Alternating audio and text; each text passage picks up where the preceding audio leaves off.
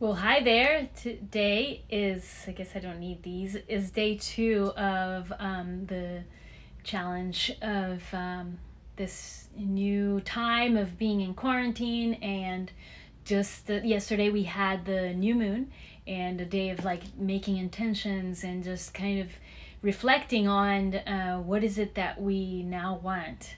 And I think it's such a great question to reflect on right now because our priorities have changed so much and we're going through so much change. And but it's like we have this amazing opportunity of a great start of and harnessing the power of the new moon just to kind of help carry those intentions out. So yesterday, if you saw the live, I suggested that we write down some of our intentions, and it could be just like one big general intention of like creating more peace, more harmony, more joy for the earth, celebrating Earth Day. Or it could be more specific, like what are your new goals? What things do you want to work on? And really asking your heart and going within and just reflecting on what is it that was coming up for you that is most present. Could be professionally, could be in your relationships, could be in your body, in your health, and writing those down. And today I want to invite us to because fear is such a big part right now. It's so present in our collective. To talk about fear and to write down in your journal the things, if that is your case, things that make you scared, that fearful. And again, going into that self-inquiry into your heart and saying, what is it that is not helping me advance into my to fulfill my desires, or that the desires that I now have, I don't believe that they can manifest because I'm scared of this and this and this. So just having that self inquiry and writing those down.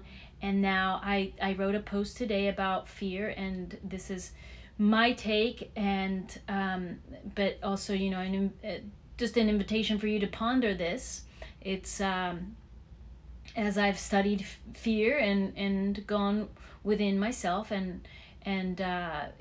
processing things that make me scared, there are a few things that are really key when I go there.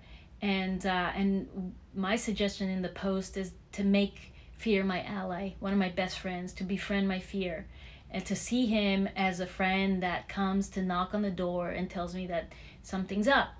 And if I don't want to open the door and I don't want to get the message, he's just going to get louder because that's his job. His job is to protect me, to let me know that there's something that I must be believing in order for him to be showing up at the door. So, or he wouldn't be there. And so listening to what the message that he's bringing is like, befriending him and say, hey, okay, come in, let's talk. I see you've come to visit. What is it that you want to talk about? I'm scared, but let's talk about this. And so just having that attitude with fear to make him the ally, and asking ourselves, like, what would I have to believe is true in order to feel this way? Because when we fear, if we see it as just it's a sign, it's that that message that is coming, that is telling us to reroute, to change the thought, to change the way we look at it, to alert us that are we in true, real danger of dying, or are we in danger because we're believing something that is not in alignment with our true nature, with our true self? And just shedding the light on that and asking the question can really bring insight into what the whole thing is about. And instead of not being willing to go there.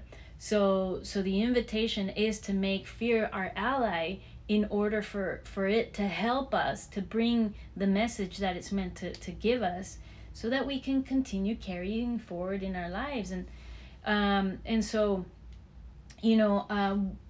also one of the other things that I want to mention, and that you might want to integrate if you're doing this 21-day challenge with me, is to, as you write down your on your journal the daily, the daily invitation, that you find a space in your house, in your room, wherever, in your home, to create this sacred moment for yourself, like a meditation place.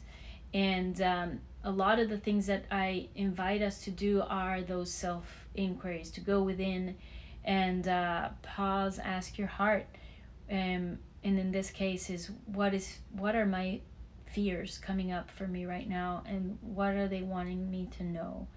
What action, what direction, what is the the guidance that I need from this fear, and really pausing and listening to the guidance. And it might be helpful, if you're, if this is something that you're open to praying the serenity prayer. Serenity prayer is like so good in so many ways, especially right now. And it goes like this.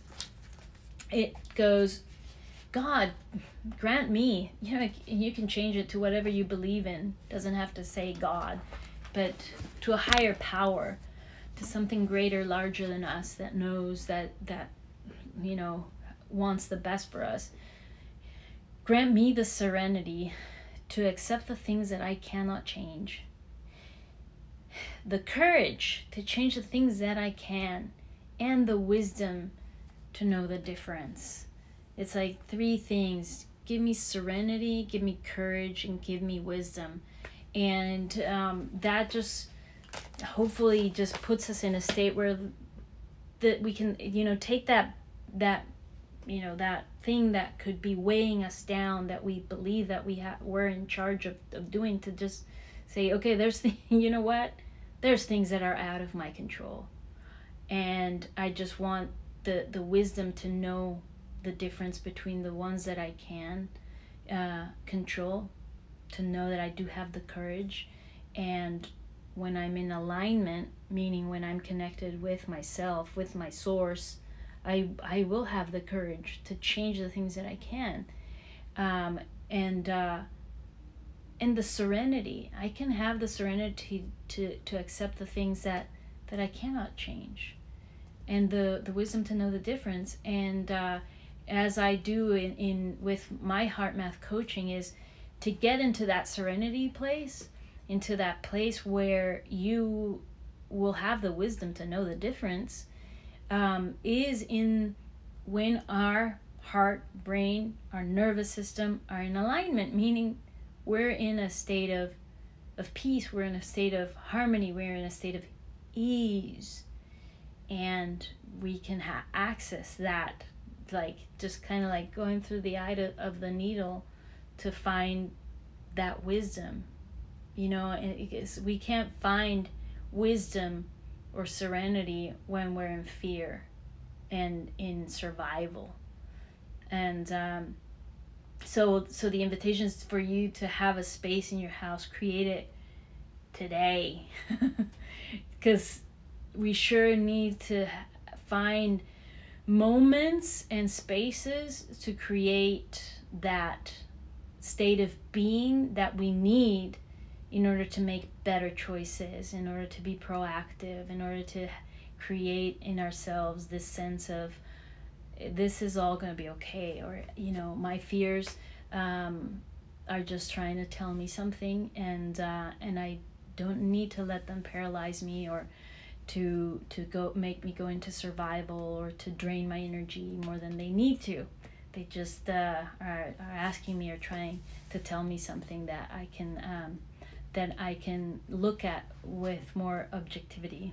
So yeah, I take a look at the post today.